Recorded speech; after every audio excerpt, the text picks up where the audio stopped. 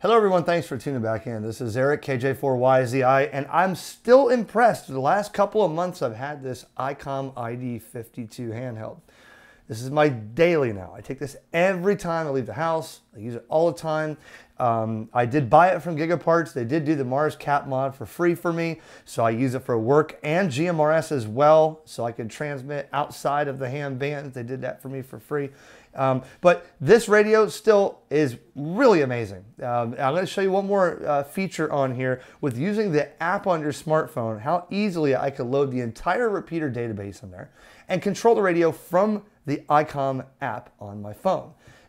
We've showed you a video in previous about the picture messaging where I could take a picture on my phone and I could send it over dstar, whether I'm using a hotspot or a repeater, to somebody else. I used my IC705 to show the picture transmitting, but I haven't done that too much because there's a lot of people that are not interested in the picture messaging, and I'm not sure why.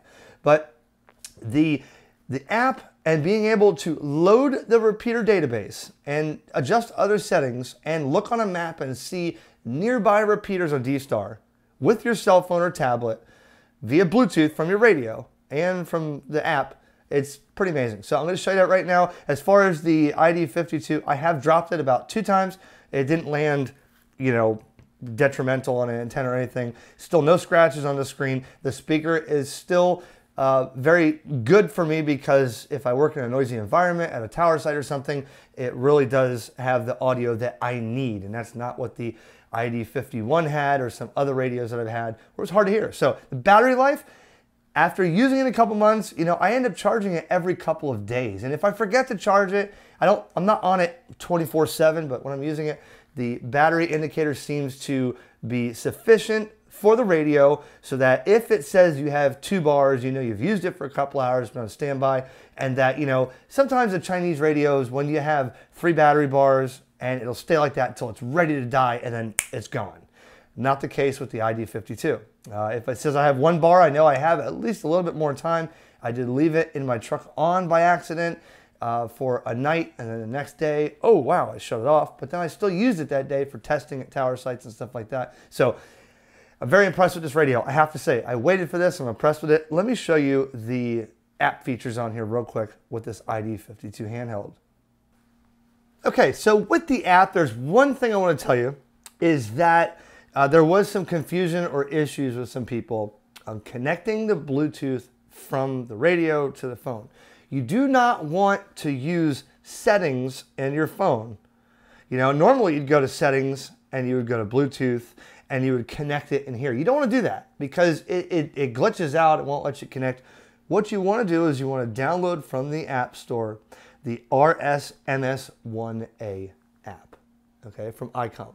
And when you download this app, I'm going to shut the app off just so I can show you what it looks like here. Okay. So when you have Bluetooth on here on the radio, okay, open the Icom app, and it's going to ask you what radio do you want to connect to, and it's going to give you the option for Bluetooth connectivity in the app. All right. So you see right here, these are a lot of the radios that you can connect with the app. We're going to choose ID-52 Bluetooth, okay?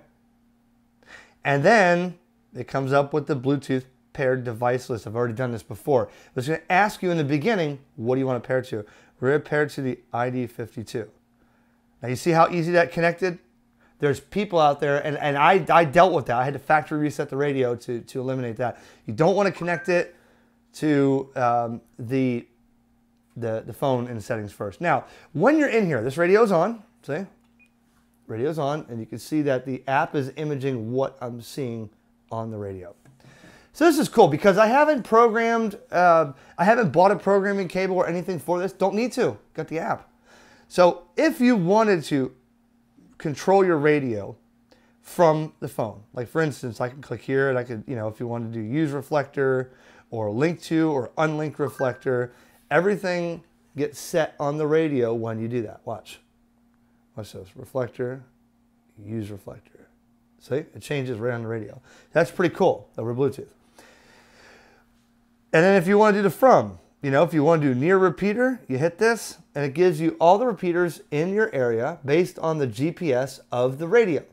So If you want to click on Orlando, boom, there it is. It set the radio to Orlando, all right? Now, I do know that some of the repeater database may be out of date, and I'm not sure whose fault that is, if that's Icom's or somebody else, I'm not sure, because there's some radio repeaters that do not exist anymore. But that's just one thing. Let's go over here. In this app here, you have some other options. For instance, like I said, share pictures. If you want to do picture messaging, you can go into picture messaging here, and you can choose, touch for 1 second, it'll select a picture. You can choose it if you want to take it from gallery, or if you want to, take a picture on the fly right now. That's picture messaging. But check this out. So you can go to text messaging. This is something that a lot of people didn't know you can do. If you, and I did this with my ID-5100 because I had the Bluetooth in it, to John, KM4MCK, with his ID-51 because he had the cable for his phone or whatever it was to his computer. You could text message and it'll look like a group text or like a text chat here while you're talking on dstar. What is that useful? Well, in ham radio, we don't keep secrets. I mean, you could be like talking to somebody at the same time, texting them, hey, you know what, this, if you don't want to broadcast over the air, it's not really meant for like secret stuff. I mean, you could just text and not talk. But then again, why would you have a radio, right?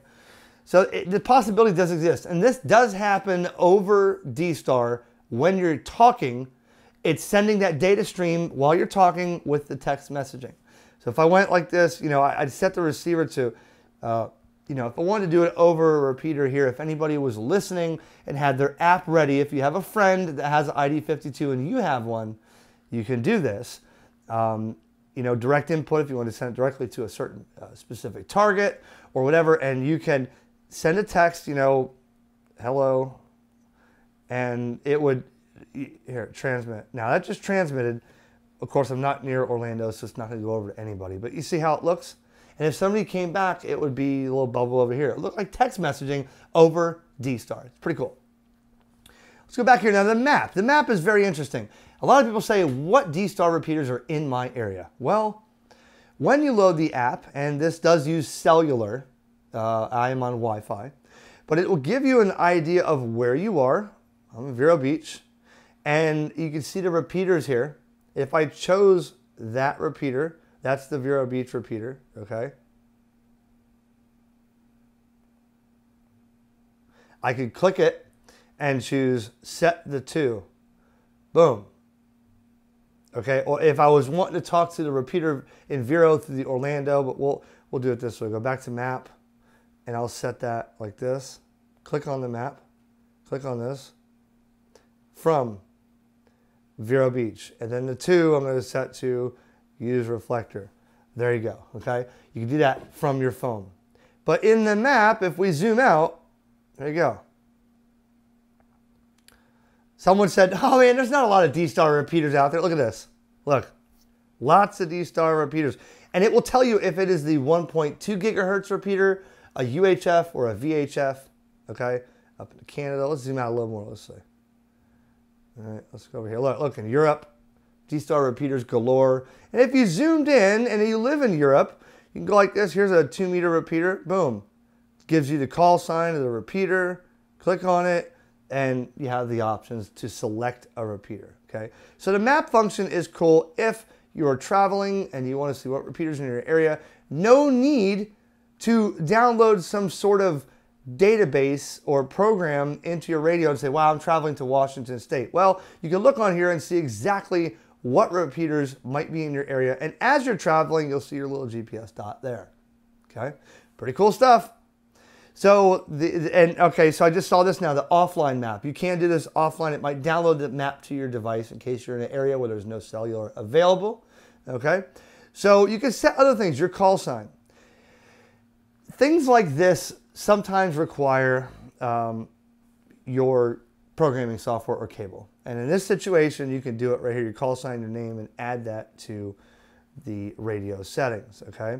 Repeater list. This is what I wanted to tell you right here. Now, this is all the repeater list of where you are if you wanted to look at what repeaters are available. But if you go like this and you go to import, select the content you want to import. We're going to do a repeater list because Maybe your radio doesn't have a repeater list, or maybe your repeater list is out of date. Watch this. Download from the internet, from the Icom website. Ready? Watch this. Only takes a second. Overwrite the current repeater list? Yes.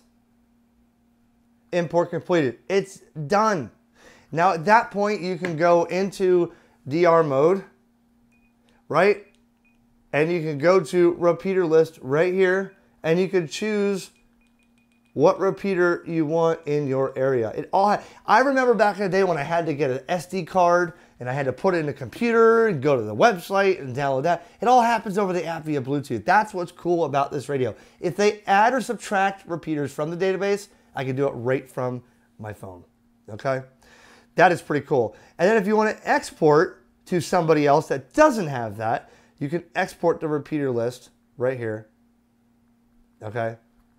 And there it goes. It's completed. It's on my phone right now. I can export that to somebody else if I need to. Let's go back here, a couple more things. So the Bluetooth, transceiver settings. Select anything here that you want in your transceiver. Output power, high, medium, low. DV data, if you want it auto or you want it, only on PTT. If you want the GPS internal or manual entry. Some people don't want to be followed, so they could change manual and just leave it at their whatever discretion. DV transmit message, that's mine, ID-52 Vero Beach. As you'll see when I key up and it shows up on your display, it'll show you what is on, what my message is. It could be, hey, 7.3 or I suck or whatever you want to put in there. That's the message, okay? DV fast data, I usually choose that because that's a faster data rate.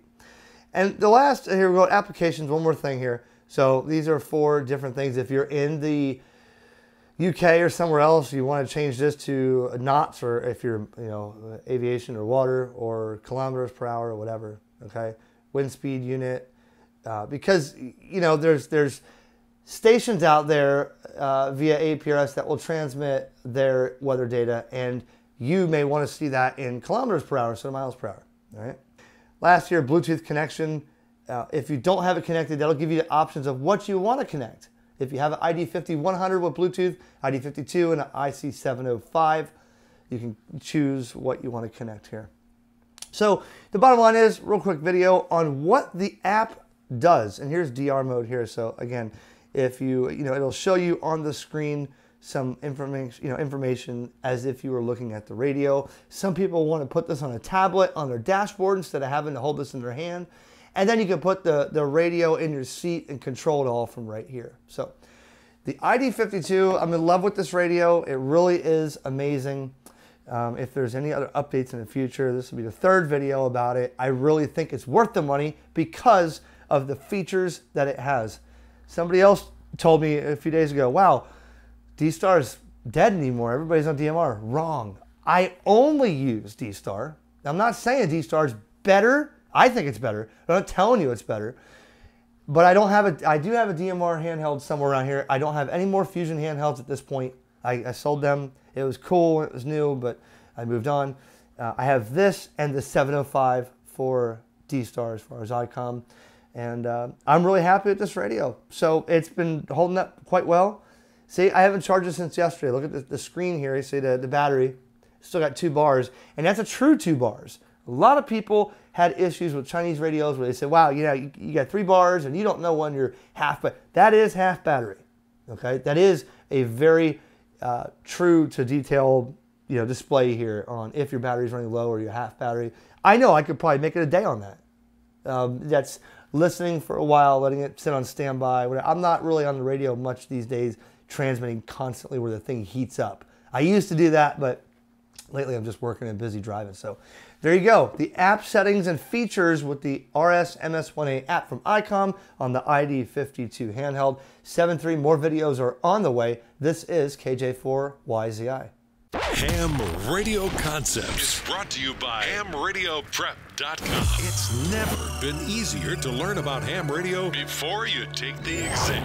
And Ham Radio Prep makes it fun and guarantees your success. Visit HamRadioPrep.com. Use the code ERIC20 to instantly save 20% off every course you buy. Remember the name, HamRadioPrep.com.